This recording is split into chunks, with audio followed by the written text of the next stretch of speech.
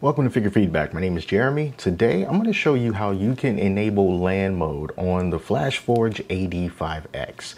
Now LAN mode is a way to connect to your printer without having to go through the cloud. In this case, FlashForge's cloud. So if you don't want to communicate with their servers and you just want to send your files and see some basic information about what your printer is doing on your own contained personal network, this is how you do it. And even if you're not really all that concerned about cloud access stuff, if for any reason the FlashForge cloud happens to be down, like it is right now as I record this, then you are not able to send prints from your slicer to your printer over the internet. And that is another reason why LAN mode can be really useful. So let me take you over to the printer and show you what you need to do. So from the printer's home screen, go to that gear icon. It should be the second to last icon on the left. And once you press that, go over to the Wi-Fi icon. That's going to be near the top. And when you press that, you'll be able to see an option that lets you turn on LAN mode. And once you turn on LAN mode and you wait for that toggle to go green, also make note of that alphanumeric code at the bottom. Now that's going to be a code that you're going to need to put into the slicer. So you can either write it down or take a picture of it with your phone and then leave the printer and head over to your computer and go to the Orca-Flashforge slicer. And I'm going to show you what you need to do from there. So next you want to open Orca-Flashforge, and as you can see here, I am not currently logged into it because there's something going on with the FlashForge cloud, but that's okay though.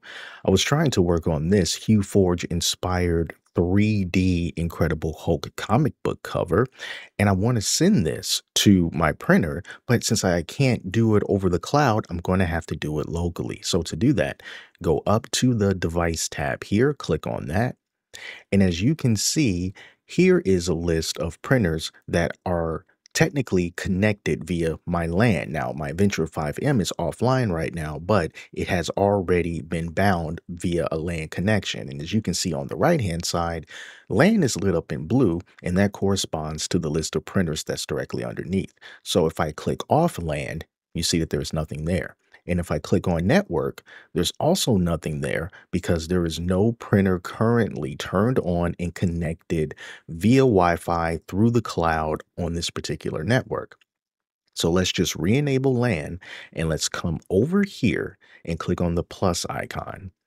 And right here we can see AD5X is under other device. I'm going to click on that, and now it wants me to input the printer access code. It's the same code that we saw when we enabled LAN mode on the printer itself. So go ahead and type that in. You hit the little check box next to it, and then you can see that the AD5X has popped up. Now, the reason why you can see that it's printing right now is because I already bound this to make sure that everything was going to work.